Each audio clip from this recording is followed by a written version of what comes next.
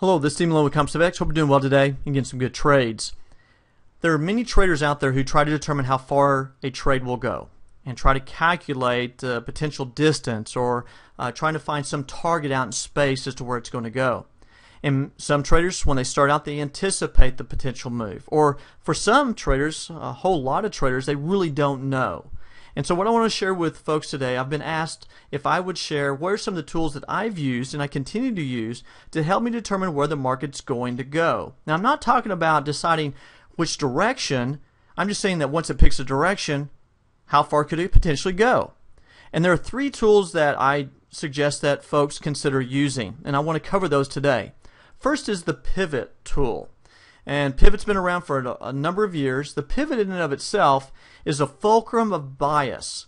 If the market trades above the pivot, then we look for a long bias. If the market trades below the pivot, we look for a short bias or a push to the downside. The pivot is a pretty simple formula. It's yesterday's open, high, low, close average, or just simply the high, low, and close average. That gives us that level.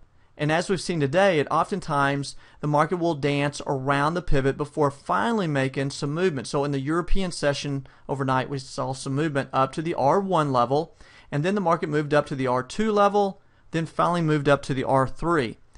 Traders today were anticipating a move about to this level here, and then the market pulled back, but with higher lows right here. This is usually a sign of continuation.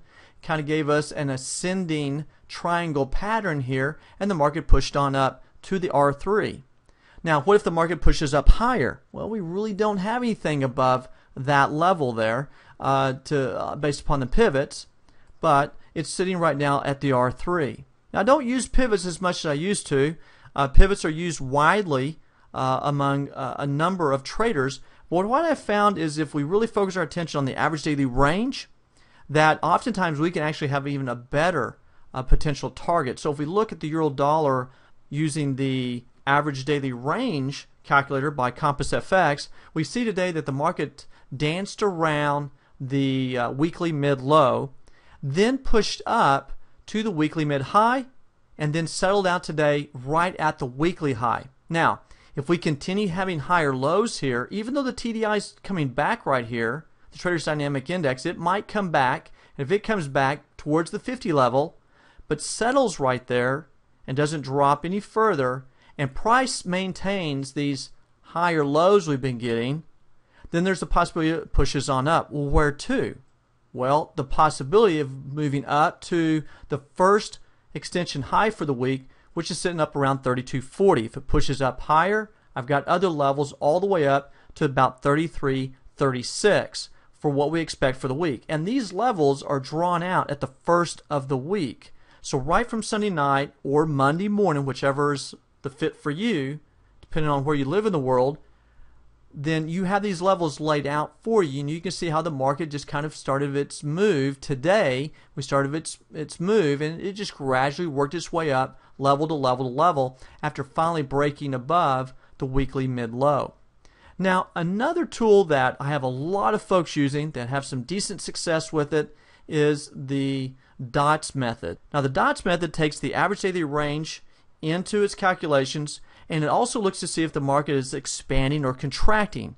And the beautiful thing is it not only gives you target levels to where it could potentially go, it also gives you levels to enter the market.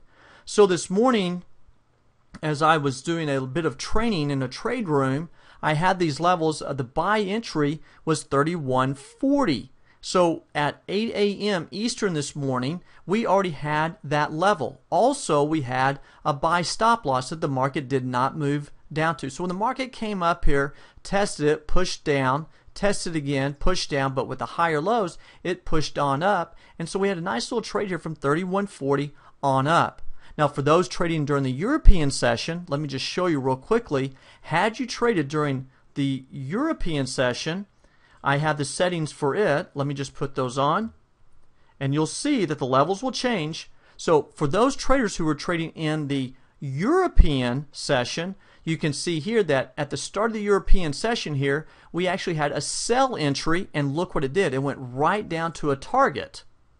Then it pushed back up, settled around the open of that session, the white line, then pushed on up. And it had a buy entry level telling you where to enter the market at 30.96, and then it pushed on up to its target of 31.34 before leveling off. And this move did not take place until the US session. And then at that point, you would move the dots levels. Let me just show you again here. And on that update, we were told a level and the level to where it went to.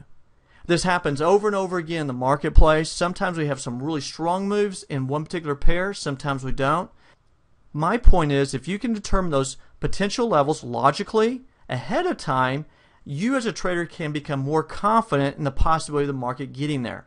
Now, to learn more about the average daily range, simply go to www.compassfx.com/ADR.